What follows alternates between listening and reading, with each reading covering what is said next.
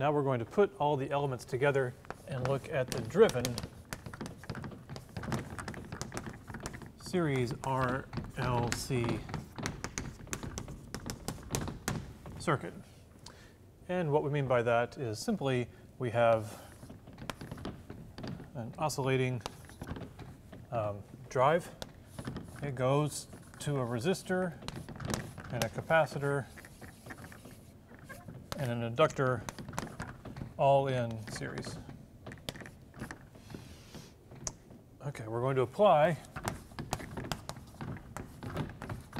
that delta V is going to be our standard delta V max, our amplitude of oscillation, sine omega t.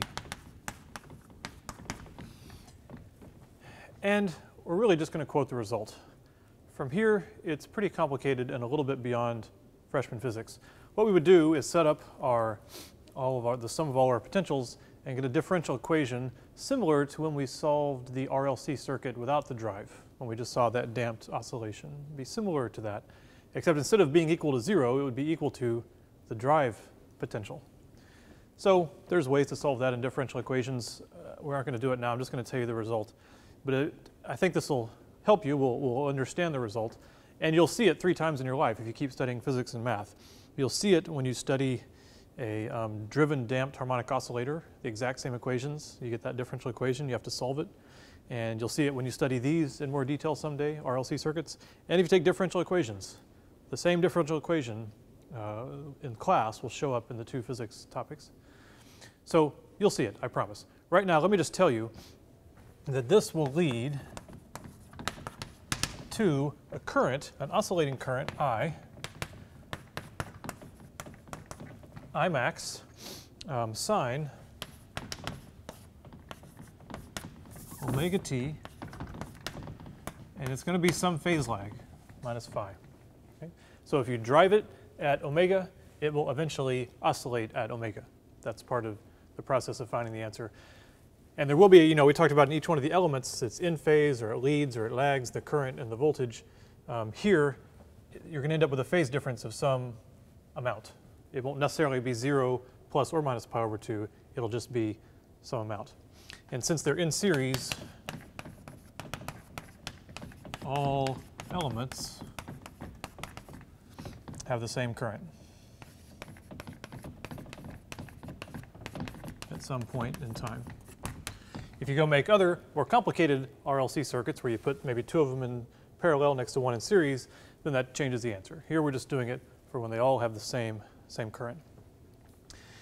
So the big question is, what is this and what is that? So the maximum current you get will indeed depend on the value of R, C, and L and on omega. And let's see, I max will be proportional to delta V max, as you would expect. If we were just across a resistor, it would just be the resistance in the bottom. If it were across one of these individually, it was just the 2 reactances. So really, when they're all 3 there, it's a combination of those 3. It's the square root of R squared plus XL, the inductive reactance, minus the capacitive reactance squared. And this altogether is called the impedance of the circuit. The impedance is kind of like the generalized AC resistance that you would just think about in a normal DC circuit. So that's how you combine the three elements, or that's how you combine their resistances and reactances. The phase lag that you get also depends on those 3 things. It's the inverse tangent of, no, let me get it wrong. Yes, XL minus XC, yes. This minus this over R. Again, if we went through, guessed the differential equation solution, solved it, plugged in the constants, et cetera, you end up getting something like this. And this shows you, since it's an inverse tangent, basically it's only got unique values from plus pi over 2 through 0 to minus pi over 2. So that's where your phase is always in there somewhere.